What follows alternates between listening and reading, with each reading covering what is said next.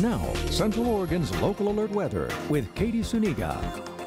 The winter-like weather is continuing for us. We're actually going to see a winter mix all the way through the weekend with cooler temperatures, Sunday being the coolest on our 7-day. But we do have little short breaks in our precipitation over the next few days, even though it continues for us all the way through the week into next weekend. Here's a look at the temperatures that we're anticipating for today, a little bit warmer than we were on Friday, ranging from the low 40s to about the mid 40s, and possibly the warmest area being Warm Springs. And we do see a break in the morning, but that chance for the wintry mix returns Saturday night and goes into Sunday morning. And speaking of Saturday night, this is the first chance that we have for quite a while to see completely below average temperatures all the way across the region, with that chance for snow overnight tonight into tomorrow. Now here's a look at the snow levels from Friday into Saturday. We're dropping down from about 3,700 feet to 1,900 feet for Saturday.